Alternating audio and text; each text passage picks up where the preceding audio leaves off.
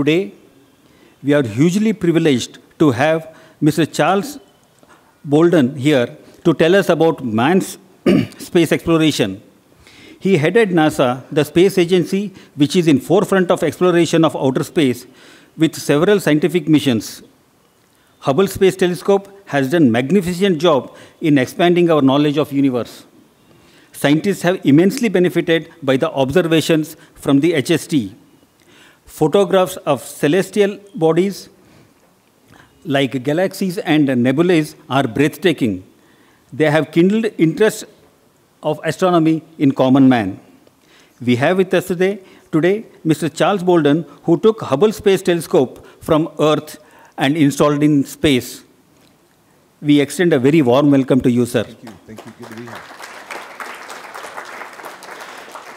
I extend a hearty welcome to Ms. Sarah Greengrass, Political and Economic Officer, Ms. Sita Farrell, International Relations Officer, Office of Space and Advanced Technology, and Ms. Hemalata of American Consulate.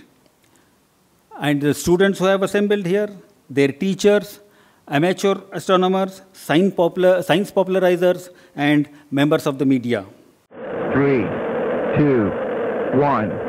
We have ignition. We have liftoff. Liftoff of Columbia in mission 61C, and the shuttle has cleared the tower. Major General Charles F. Bolden, Jr. has launched into space aboard Columbia, Discovery, and Atlantis. Twice as a shuttle pilot, twice as mission commander. Now, after a lifetime of service and achievement, he's risen to the top position as the administrator of NASA. Bolden is the first African American to lead the space agency and has been inducted into the Astronaut Hall of Fame. From 2009 to 2017, he oversaw the safe transition from 30 years of space shuttle missions to a new era of exploration focused on full utilization of International Space Station and space and aeronautics technology development. The agency's dynamic science activities under Bolden include unprecedented landing on Mars with Curiosity rover, launch of spacecraft to Jupiter, and continued progress towards the 2018 launch of the James Webb Telescope, which is a successor to the Hubble Space Telescope. He studied Bachelor of Science degree in Electrical Science and later a Master of Science in Systems Management from the University of Southern California. He had a long and distinguished military career. He flew over 100 combat missions and served as a test pilot for Naval Air Test Center Systems Engineering and Strike Aircraft Test Directorates. He served as an astronaut. That must be a very impressive thing for you all. And he traveled the orbit. He went around the Earth 4 times aboard the space shuttle. He served as the Assistant Commandant of Midshipmen at the Naval Academy, as the Commanding General of the Marine Expeditionary Force in Kuwait, and also as the Commanding General of the 3rd Marine Aircraft Wing. These are from the military listings.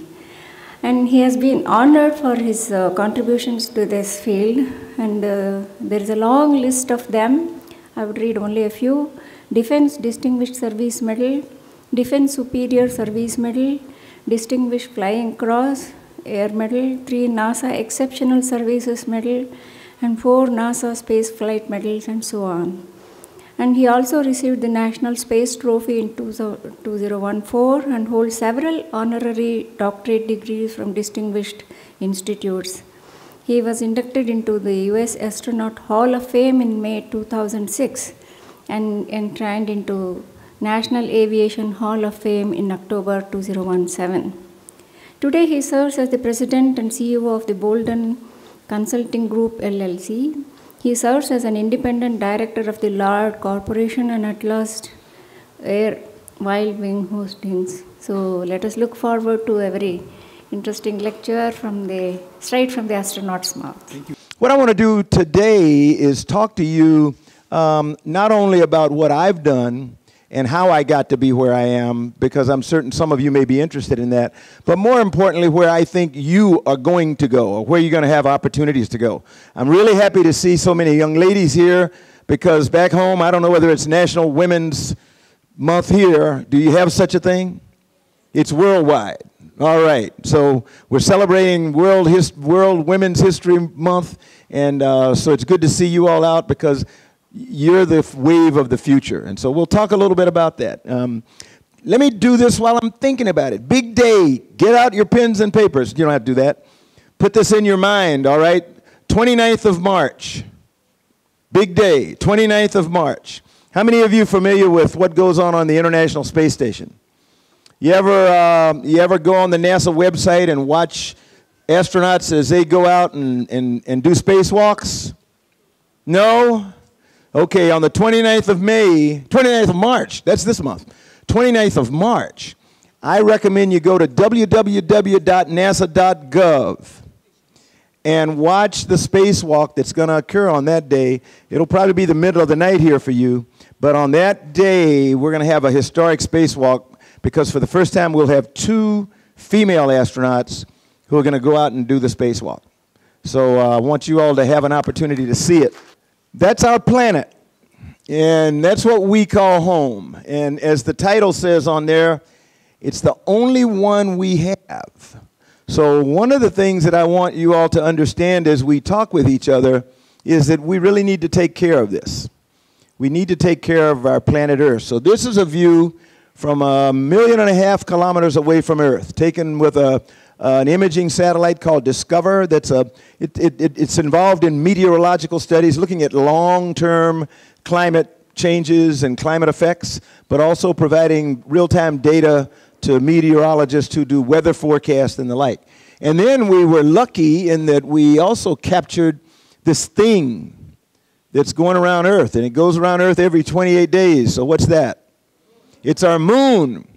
And what's really special about it is we get to see the backside of the moon. It's an area that only a very few people have ever seen, and they were the Apollo astronauts. Because from Earth, we don't get to see the backside of the moon because it's rotating on its axis at the same rate that it's going around Earth, and we seem to always see the same side. The same side is always facing us. So this gives us an unusual opportunity to look at the backside of the moon. And now that the Chinese have actually landed a lunar lander and have a rover, we can't see it with Discover, but we at least have a feel for where they are on the lunar surface so we can kind of follow them along as they do their research over the coming months.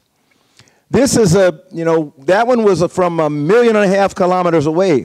This is a little bit closer to home. So this one is taken aboard the shuttle Discovery in 1990, March of 1990, when my crew and I took the Hubble Space Telescope to space, and we lifted it out with a remote manipulator system, a remotely operated arm, and put it into space. We had a big IMAX camera. We had 2 on board, as a matter of fact, one in the cabin with us, but we also had one that was mounted in the back of the shuttle in the payload bay, such that when the space telescope came out, we could image it as it went away from the shuttle, but then we had film left so we could image Earth for a few times. And so we really took this one. This is one of my favorite because it shows the Middle East, northeastern Africa, western Saudi Arabia, the Sinai Peninsula, Israel, Jordan, a lot of other places there, and it gives you a feel for what I saw on my first space shuttle mission. So when I flew the first time aboard the shuttle Columbia in 1986, we launched on the 12th of January, I'll get it right. And when you go to space, you're kind of laying there waiting for a couple hours, for launch, and you don't have a lot to do.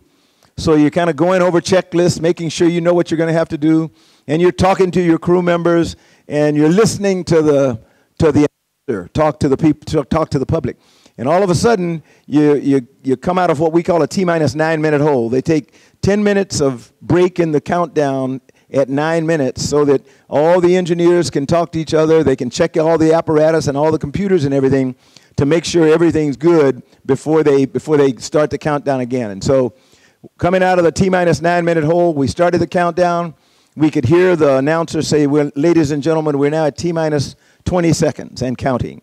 And then he says, "We're now at T-minus 15 seconds. And he gets down to, "We're at T-minus 10, 9, 8, 7. And when he said 7, all of a sudden we were laying there and we heard and felt this boom, boom, boom.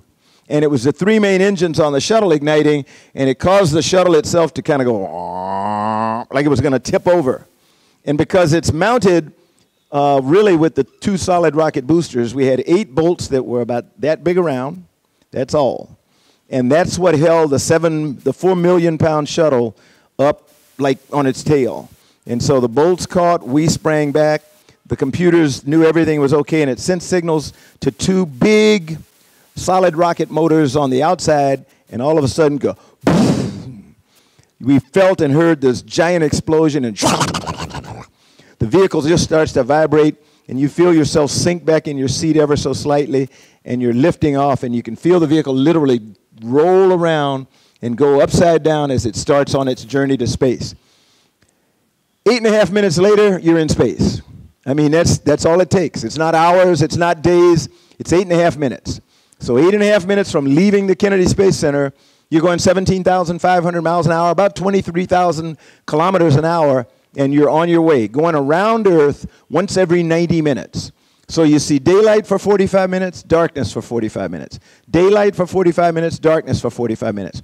And as you go around Earth, because the Earth is rotating beneath you, over the course of one day, you do 16 orbits of Earth, and the world rotates beneath you, and your orbit kind of does what we call precess. So you move, each orbit goes farther west around the equator until you come back where you started.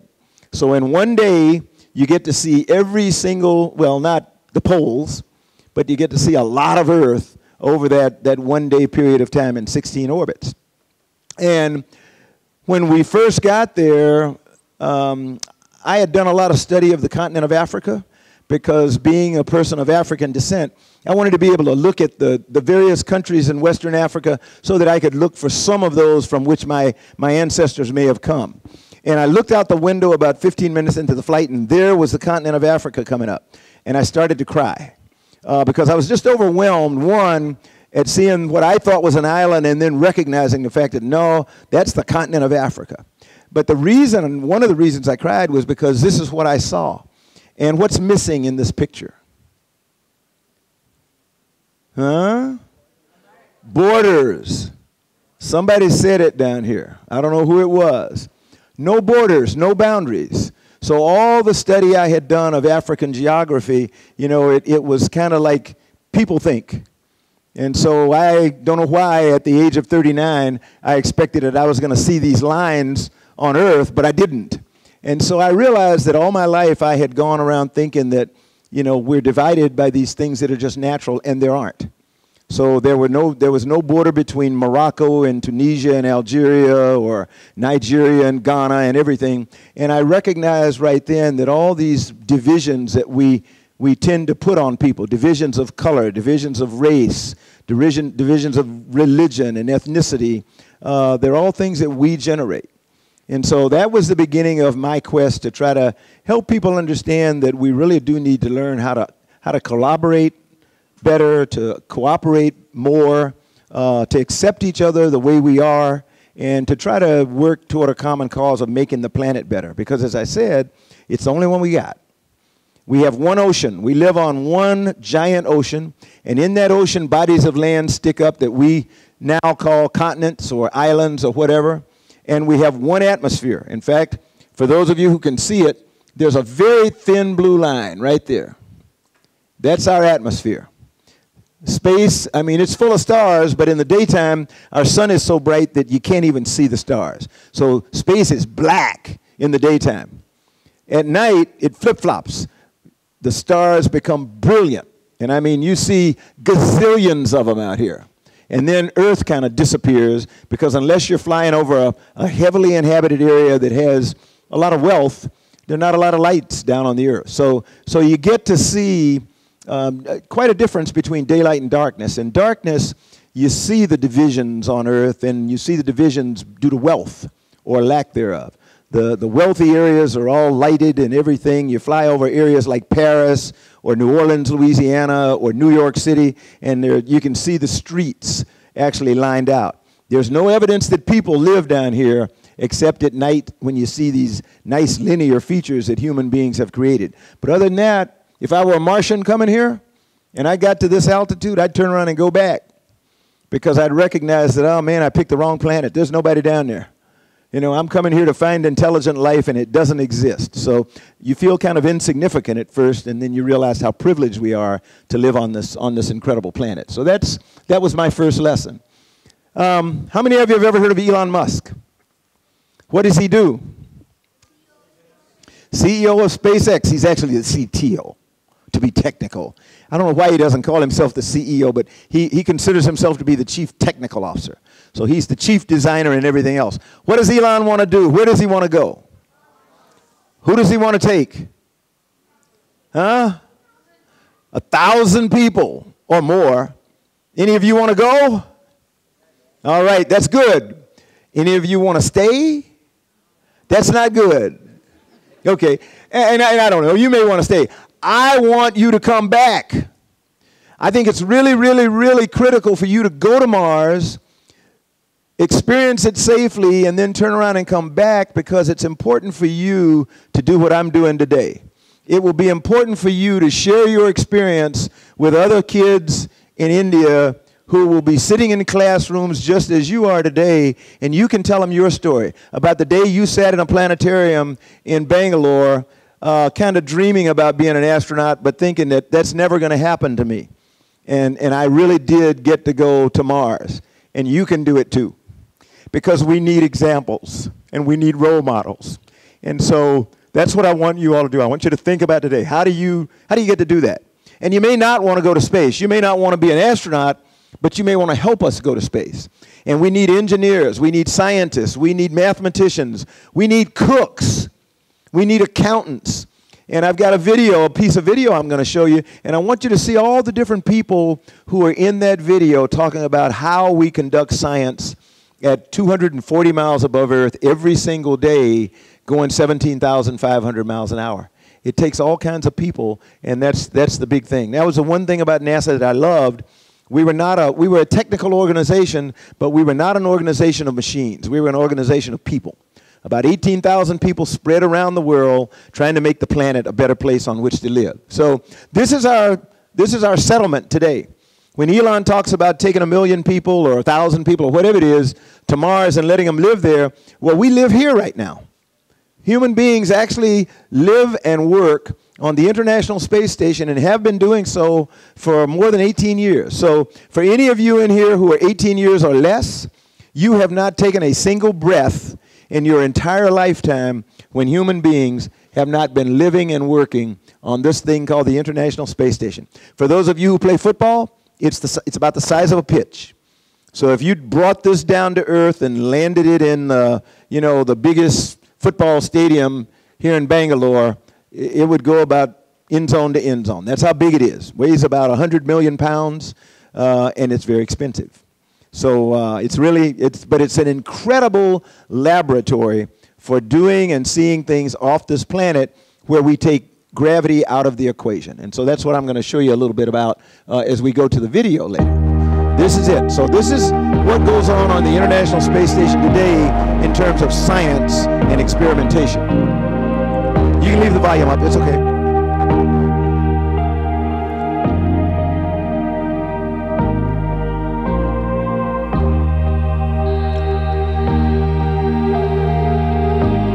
Scott Kelly spent a year on the International Space Station with his colleague Mikhail Kornienko from the Russian Space Agency.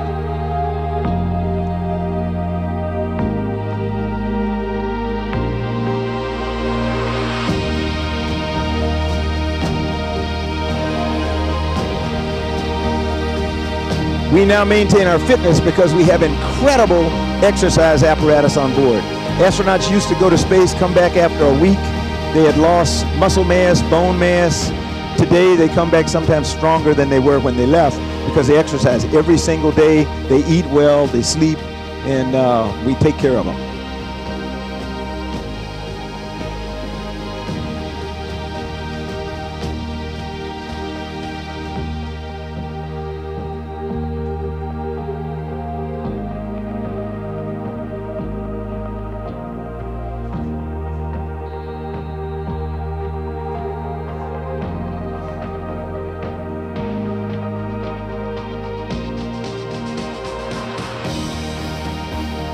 as I told the group before this, you'll notice there's a flag missing in here. What is it? The flag of India should be in here. So you all have got to help me help you by encouraging your space agency, ISRO, to proceed with their human spaceflight program, but get engaged and start flying on the International Space Station, flying experiments and doing things like that. So, so that's what's going on today. NASA, some time ago, though, when I was the NASA administrator working for President Obama, instructions had been given to us by the Congress and the American people after we lost the Space Shuttle Columbia in 2003. And we said, you know, we want to go farther than just low Earth orbit. We want to go back to the moon. We want to go on to Mars. We had been working with other nations around the world for, geez, probably 20 years now on trying to establish some kind of exploration strategy. And we produced a document called the Global Exploration Roadmap. And that roadmap said humanity really wants to go all the way out to Mars. And so we've been working now for decades to try to figure out how do we get humans to Mars. We came to one conclusion, and it was we were not going to go there on a space shuttle because the space shuttle wasn't designed for deep space exploration. It was designed to be a mode of transportation from Earth to low Earth orbit and back, to go to a platform, an orbiting space station, deliver people and parts, and come back. And so it did that for 30 years, and it did it incredibly well. But if we were going to go back to the moon and on to Mars, we needed a new kind of vehicle. And we found out that, you know, we've been working with American industry for all this time. They make incredible vehicles. Why are we telling them how to build them and then trying to take them and operate them ourselves? Why don't we just let them do that and we'll buy the service? So it was a different model. And by doing so, it would cost less for NASA. NASA could then devote more money to building spacecraft that would be able to take us back to the moon and on to Mars. And that's the agreement we made with the private sector. You build us spacecraft, we'll buy the service from you. We'll produce the spacecraft that's going to take humans and things to deep space. And then as we refine those areas and settle them and make sure that it's okay to operate out there, you can follow us along. And as much as commerce can stand, you know, as much as it's good for your business, you can begin to operate successfully in these areas that we've already explored. So we're trying to hand low Earth orbit off to commercial entities. This was one of the first vehicles we started using. It's now owned by the company Northrop Grumman. It's a commercial cargo vessel called Cygnus, and it goes to space on with Russian rocket engines and a Ukrainian rocket in a vehicle made by the Italians. So it's an internationally produced rocket that's run by an American company. So that's one form of doing it. We had another company, SpaceX, which is, whoa, I got too carried away there. Let me go back. SpaceX, an American company from Hawthorne, California, did it a different way. They built their own parts. They built their own engines. They built all the parts of the rocket. And so they have what's called the SpaceX Dragon. This was a dramatic change in the way we did business. This was a business revolution or an innovation in business, and they started driving the cost of going to space down, which was really important because that was one of the things we wanted to do, was get the cost of going to space as low and lower as we could so that more and more people could enjoy the opportunity to go. And that's one of the things that SpaceX did. They were a transformative organization that came in with a different business model. This was our partner for a long time now, since, more than 20 years. We've been working with the Russian Space Agency, Roscosmos, and they provide a vehicle that can carry 3 crews to space at a time. And they provide the transportation for our crews to go to the International Space Station. After the Columbia accident, we were told that we needed to finish construction of the station and phase the space shuttle out. And the best way to do that, we thought, was to take the construction crews up on the space shuttle, where we could take 7 crew members at a time, and then let the Russians carry the operating crew for the space station so that we could do 2 things at once. So the Russians got our crew that lived and worked on station, and we carried the construction crews that went up for short periods of time and finished building out the International Space Station. We finished it in 2010 and retired the shuttle in 2011, and then turned to the commercial entities like Northrop Grumman and SpaceX. Then we had other partners from other countries. The Japanese with the HTV. It's the largest cargo module we have today. We have the Europeans have a module called the ATV. There's another vehicle that's getting ready to come online, and it's done by a company called Sierra Nevada. Its nickname is the Dream Chaser, and I like it because I'm a pilot, and it has wings. And so with this one, as opposed to the capsules that come back and land in the ocean or land out in the desert somewhere, this one we can do just like we did with the space shuttle. We can go to space, come back in, do our reentry, circle over here at a runway, and land on the runway. So we can, in the event that we have some major catastrophe and we have a major medical emergency for a crew member, we could get them back in a matter of 2 hours. We can't do that with a capsule. So this is something that I think is going to be very beneficial to us once it's perfected. Now we're pretty settled with the commercial cargo program. We've been doing that for a number of years, ever since about 2013, 2014. And it's very successful, very efficient.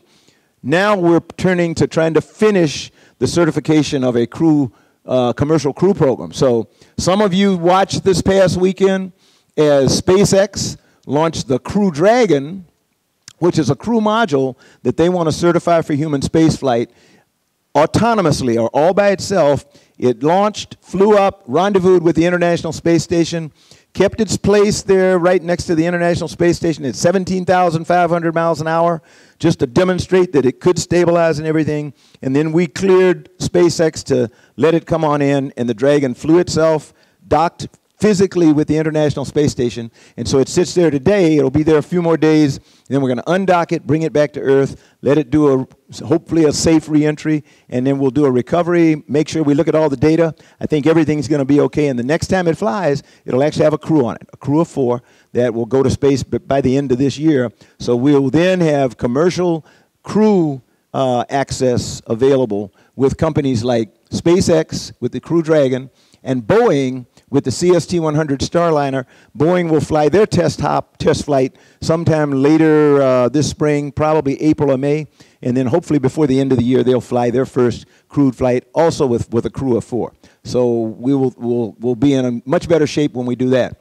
There's a potential partner for us today because of congressional prohibitions in the U.S. We can't work collaboratively with the Chinese in human spaceflight. We work with them in aeronautics and science, but not in human spaceflight. And so one of these days we're gonna get Congress to kind of cancel that prohibition, and we'll work cooperatively with them, just like we do with Russia and the European Space Agency and ISRO and everybody.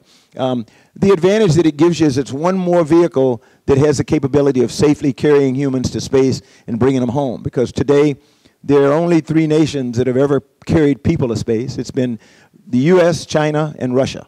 And so this vehicle is very much like the Russian Soyuz.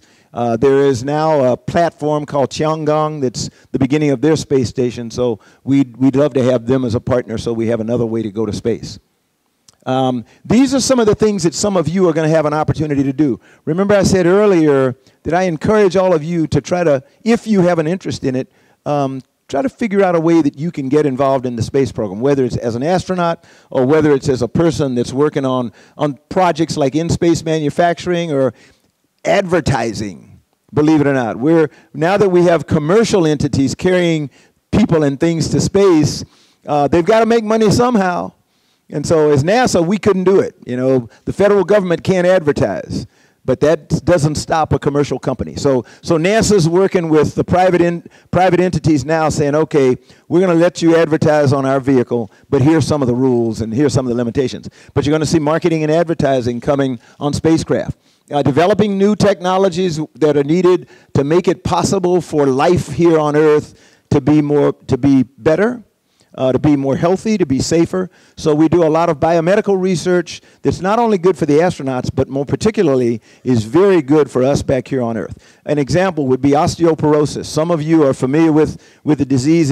It affects women much more than men, but it affects everybody. And usually with age, your bones get brittle because you're starting to lose calcium and potassium and other minerals.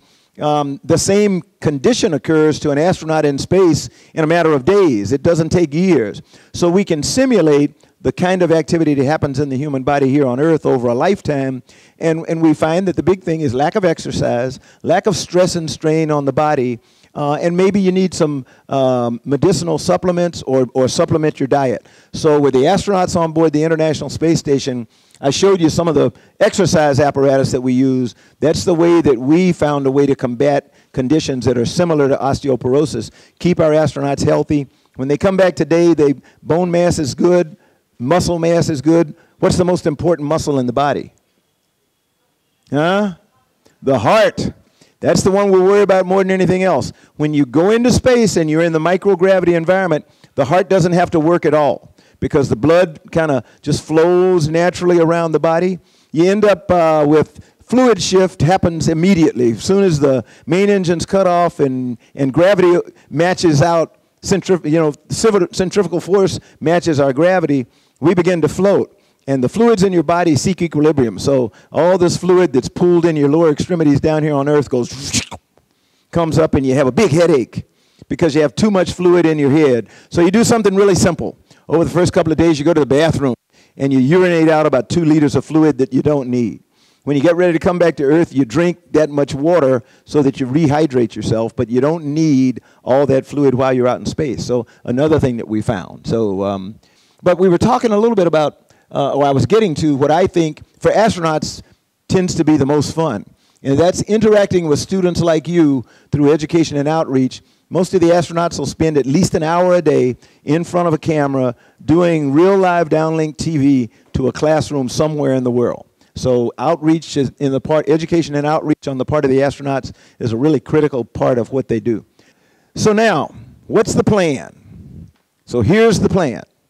And for 20 plus years now, nations around the world, in excess of 25 nations, have been coming together to meet and to talk about what's the appropriate path for humanity for the future when we talk about space exploration. And over that period of time, we always keep coming back to the fact that our ultimate destination for humanity is Mars. So we want to go to Mars. Why? Because Mars is very much like Earth, or at least used to be. We think it used to be a temperate planet. It used to have lots of water, and then something happened several, maybe billion years ago, and it lost its magnetosphere, its protective shell, and its atmosphere began to be scraped off, turned into this cold, bitter planet that it is today, and we want to know why.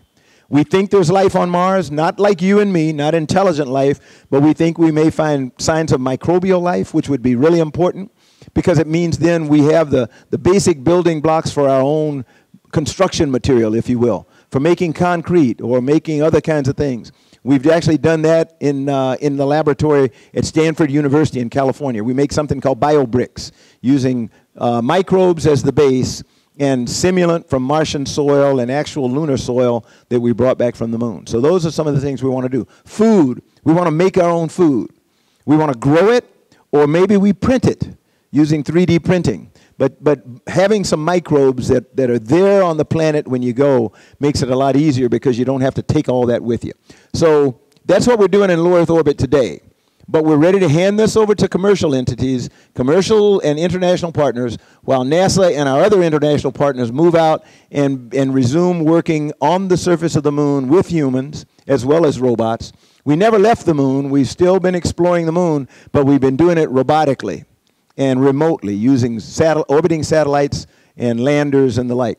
Now, we're going to spend about 10 years, the decade of the 20s, working in cislunar space, putting humans on the surface of the moon again, and getting ready to make sure that technically we're ready to send humans to Mars. So we've been studying Mars for 50 years with robotic spacecraft. We really know the planet. We're comfortable that we understand its radiation environment, that we understand how to live there. You know, you've got to create life support systems and the like. You're not going to go walking outside on Mars and take a big breath of fresh air and all that stuff. You take your helmet off and do that and you're dead. So we don't want to do that. But we do want to live and work on Mars. So we're getting ready to do that. So that's the plan. If you want to read some more about it in detail, go online, look for the Global Exploration Roadmap, or the GER, the Global Exploration Roadmap, and you'll see that there are several versions of it going all the way back to 2009 or 2008, where many nations of the world came together to try to put this roadmap together. And so that'll show you what we're getting ready to do. Where we're going from low Earth orbit is NASA and our partners are now working on something that's called the Lunar Orbit Gateway. It's an orbiting platform that we can use to bring crews from Earth, put them in the platform. Some of them who want to go work on the surface of the moon will go down on a lander, come back, and then get back onto their transfer vehicle to come back to Earth. And some of them will work on the lunar orbiting gateway for a while, get in another spacecraft, go to Mars, and come back. And so this will be sort of like the bus station or the train station or whatever it is in lunar orbit. And that's the way this is going to be used. And you'll see this start actually being constructed here in the next few years. NASA and our partners are working on that. And eventually, what we're going to do is go back to the moon and on to Mars, and I'm going to show you what's going on right now. We're actually building hardware. There's nothing on a drawing board anymore. We are building hardware. We're testing hardware for the vehicle. NASA's big heavy lift launch vehicle doesn't have a name yet. We call it the SLS, the Space Launch System. It's the most powerful rocket that we've ever had, and so that's what we want to use. And it's going to take a module that's called the Orion Crew Module. We actually flew Orion into space in December of 2014. We wanted to demonstrate three things. We could communicate with it, and it could hear us, that it could respond to the commands that we sent autonomously, and that it could safely come back to Earth. It could survive orbit in the radiation environment of orbit around the moon, come back safely to Earth, so that if we had humans on board, they would have survived. And we demonstrated that we could do that. So that's what happened when we sent Orion into space in December of 2014. Now, if I can get this to work, okay, I'll let you watch this. So some of it will be artist concepts, but most of it is real live hardware that's in test, has been tested, or has been flown.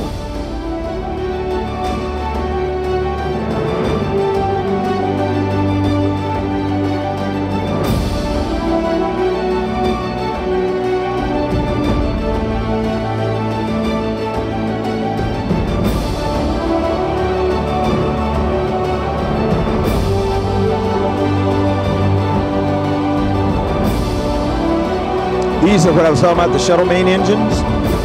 We've taken them out of storage, refurbished them, put new main engine controllers on them, and those are what are going to power SLS. Those are modified shuttle solid rocket boosters. We added a whole segment to give them more power, and so they've been tested out in the desert in Utah.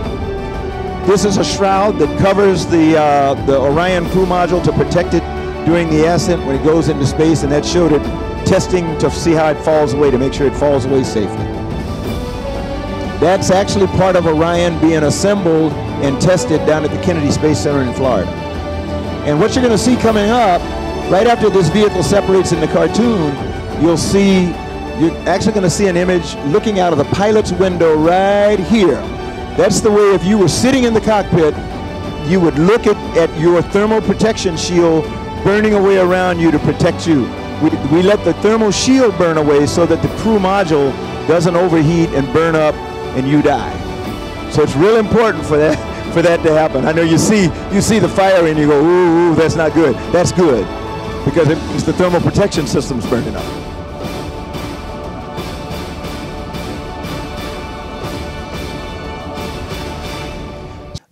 We have partners around the world. Today, NASA has in excess of 800 active international agreements with more than 120 countries. And ISRO is one of those countries that has a number of active agreements with us.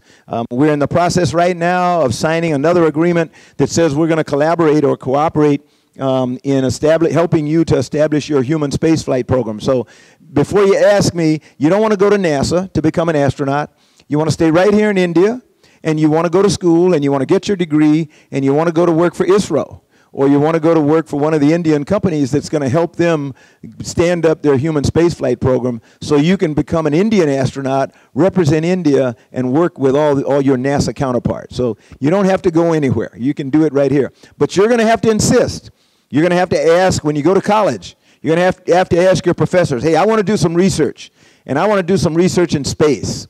And the professors will have to go over to ISRO and say, hey, can you talk to NASA and our other partners and find out how I get my student's experiment if it's still there on the International Space Station, because it'll be there until 2024, 2028. But then it goes away. And what we want to happen is countries like India or France or Germany or anywhere builds smaller modules, or private companies that we put into space to replace the International Space Station. And on those modules, we do very specific experimentation, like pharmaceuticals development, materials processing, biomedical research. So you don't have to have a big, giant, expensive facility like the International Space Station. So that's what we're looking to do. How many of you saw the movie Hidden Figures? Okay, did you like it? It was awesome. So those of you whose hands didn't go up, who haven't seen Hidden Figures, go online, look at Netflix or something. It is a phenomenal movie, because it's a movie about us, about all of us, humanity. And it's a movie about the victory of the human spirit over adversity. These were women who, in the early days of the space program, were relegated to the back room to become human computers. This was before the days of a Mac, or a Dell or an IBM PC. This was before we even had the big UNIVAC. We didn't have any computers, and so people by hand did all the calculations to send spacecraft into space. This woman, who turned 100 years old this past August, is Katherine Johnson. And when it came time to try to send humans to the moon, we didn't know how to do it. When President Kennedy went before the Congress of the United States and then went out to Houston, Texas, and stood in the stadium of Rice University and said, in the next 9 years, before this decade is over, we are going to send a man to the moon and bring him safely back to Earth. What he knew and what we knew, but what the rest of America and the world didn't know, is we didn't know how to do that. We had no clue. We didn't know how to do it at all. But again, the spirit of humanity. We went back and figured it out. And people like Katherine Johnson helped us to get the last mile, to get over the final hurdle in doing the calculations that told us, if we've got a vehicle that's in Earth orbit, how do we safely get it out of Earth orbit? How do we get it going fast enough that it breaks the bonds of gravity, starts heading toward the moon, slows down in time to get captured by the moon's gravity and drawn into lunar orbit, and stays there long enough for us to have astronauts get in their lunar lander, go down to the surface of the moon, come back up to the lander successfully, and then come back to Earth and get out of lunar orbit, back into Earth orbit, and safely back to Earth. And so that's one of the things that Katherine Johnson did. So, space flights wait for him all the time, but the flights down here don't. So he has to leave in a hurry. In spite of his busy schedule, he made it. He presented himself, and he made a wonderful presentation. And I must say that all the young minds sitting here, they have been emboldened by your presence and presentation. And I'm sure many of them would take to realizing their own dreams of flying into space and coming back safely. So thank you very much for an inspiring talk.